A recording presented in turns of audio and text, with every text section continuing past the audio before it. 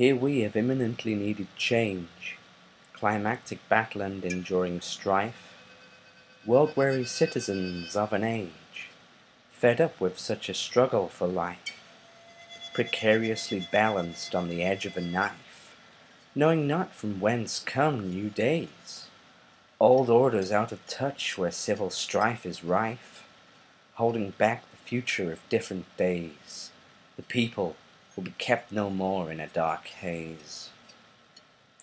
The time is always now when to act, yet with a sense of urgency we hope to bring about the shift, make it fact, taking no notice of wretched lies spoke, to keep us dependent on a cruel joke, preventing potential from being realized. Another chapter long should have been wrote. No economic solution can be prized at the cost of true humanity, ignored and despised. See now what days of light are brought forth when we think the limits of the past left to the night. At the moment we here are on the brink of finding our first clear-minded sight, beyond the trappings of wrong and right. A new age can lift us further still. Self-knowing will take us to that height, consciously ascending by force of will, possibilities with which our hearts we fill.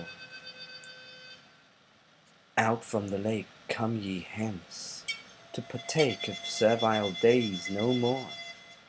Titicaca, thy dwelling place immense, back to the land of men come to the fore, where decadent rulers little know what's in store. For them and theirs in these times, the bearded civilizer of ancient folklore stands among us, his hour chimes, setting to right centuries of accepted crimes.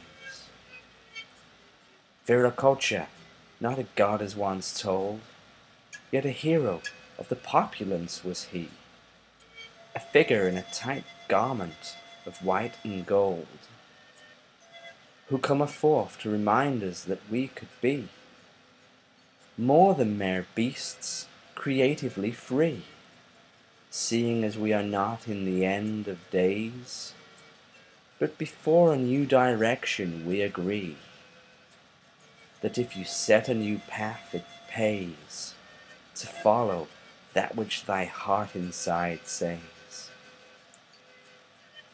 Residing in the long abandoned remains of Tiwanaku's forfeited greatness, a land casting a shadow on former pains, the loss of history left memoryless, prompting the inner search upon us to press, finding solace in an ancient message.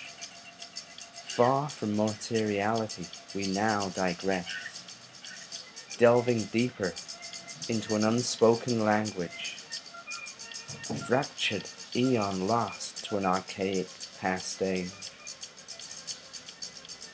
Emerging from the lake with the sun's rays upon a savage earth bearing down, any such one seemeth to pave new ways towards a higher state for the city or town, and new ways will gradually come round, accepting the wisdom of a new word, despite the old order's spiteful frown.